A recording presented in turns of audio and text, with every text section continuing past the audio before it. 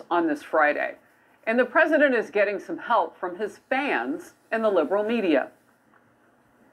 There is no better example of what MAGA world wants for the rest of America than Texas. Draconian measures meant to secure the border, which includes letting migrants, including a mother and her 2 children, drown, setting up buoys with buzzsaws, barring federal agents from assisting with border control, and passing legislation that makes it a state crime to cross the border. This massive resistance, it sounds like the old Southerners who said that we will resist integration by any means necessary. On her podcast, Katie Couric seems to be offering Vice President Kamala Harris a pass. You know, Biden put her in a lead role on solving the border issue.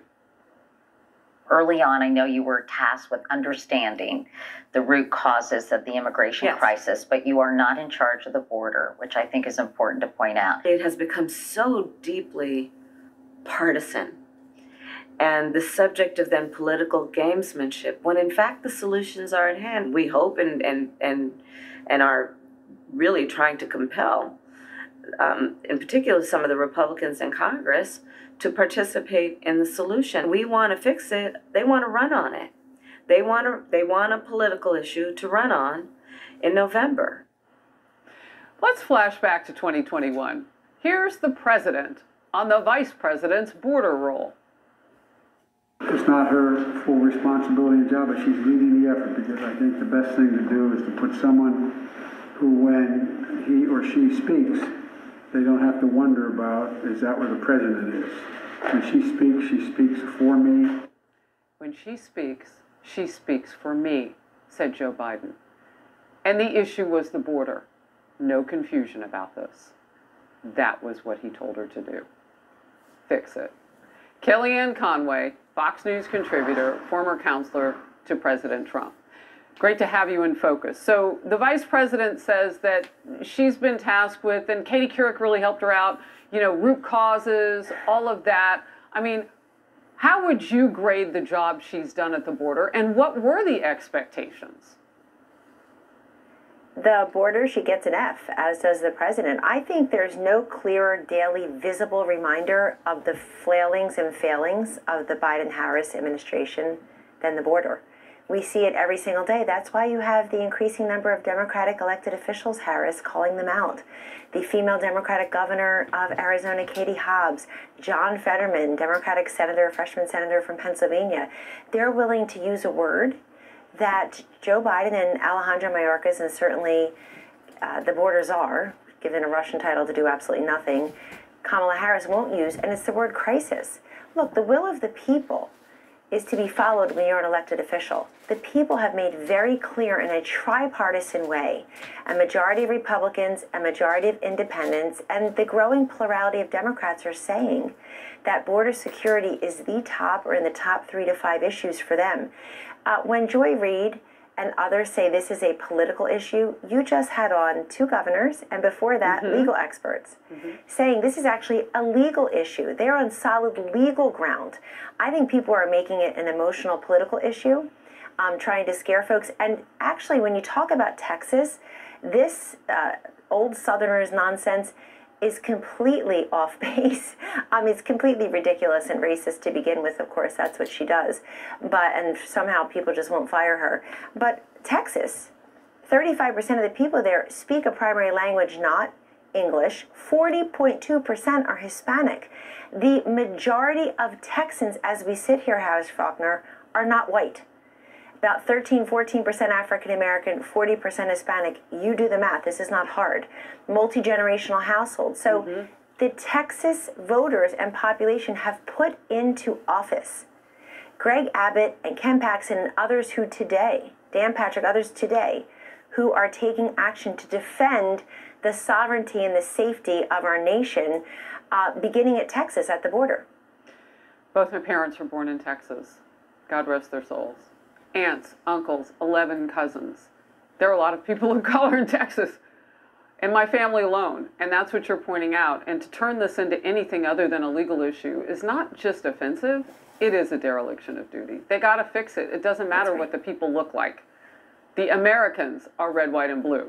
as you just said so eloquently. Harris, 94 executive orders, 94 times Joe Biden has taken the pen without Congress and done something on the border, including August of 2022 when he got rid of Remain in Mexico, a policy that had bipartisan support that was working. Since then, 1.5 million, Customs and Border Patrol says, have been released, and we have no way of tracking them. They're just the ones that we know that we can't track. And then May of 2023, he took action again to just sort of reduce our ability to know who's coming in and why. You've seen the statistic, 24,000 Chinese nationals. The list goes on and on. And so I was talking to a United States Senator last night who had visited the California part of the border. I mean, just that is the largest piece of land where people are coming through of different nationalities. We literally don't know who's here, and for them to say it's anything other than a legal issue and a matter of national security and sovereignty is truly political. Real quickly, I do want to say barely any coverage from the big three, as I call them, alphabet soup networks, because their letters don't spell anything, Fox does. After the U.S. Supreme Court ruling on the razor wire, they've done hardly anything. Between the evening news and the morning broadcast, CBS spent 4 minutes and 39 seconds on the topic. ABC and NBC, 0 minutes and 0 seconds. That's according to the Media Research Center. So I just tossed that into our conversation. A quick response and we'll move on. Sure. The job of the media, as you know, is to get the story, is to report the news. This is a story. This is news. Their job is to get the story, not get the former president. And in not reporting that, I believe it's a conscious decision. They don't want to talk about the border at all, even when they have a small win from the Supreme Court. They want this to be about abortion, January 6th, maybe toss in a little climate change, Trump, Trump, Trump. And they are throwing their whole lot there. So even when they can say something positive about their crazy view on the border, they refuse to cover it because they want to act like we don't know what we see. They want to act like this is not a problem. So let's talk about that U.S. Supreme Court decision. Today is the deadline for Texas, as we know. That's why we're all keeping it in focus today. For Texas to allow those federal agents to come in, the U.S. Supreme Court says that they can do that. It didn't say that they must do that. Your thoughts? Well, that's what's happening here. It's the way some of the judicial opinions often go, which is you are permitted to do X, but you're not mandated to do Y. And I think that's really important here, and it's why you see over 20 governors supporting the actions of Governor Abbott. Every state is a border state, obviously. And also you see many in law enforcement and the law itself, hold the enforcement, supporting their ability to do that as well. I think it's also why Governor Abbott has gone back and put more wire up. He sees it as a workable deterrent. And Harris, let's sew this all together very simply. Governor Abbott is using a means that he knows is effective, and the Biden administration are using means that we know are ineffective. Yeah. I mean, just watch some of the social media. Governor DeSantis in Florida also weighing in, an attorney, so on and so forth. I mean, there are just so many. When you look at that map of the country, 25 could go higher if some of those Democrats get pushed from their citizens. Let's see if that happens. This quickly. A federal judge yesterday sentenced former Trump advisor Peter Navarro. He got 4 months in jail, $9,500 fine for refusing to comply with a subpoena from the House Democrats in the January 6th investigation. Prosecutors are asking for a maximum of 6 months and a $200,000 fine. Navarro has argued that executive privilege allows him not to testify.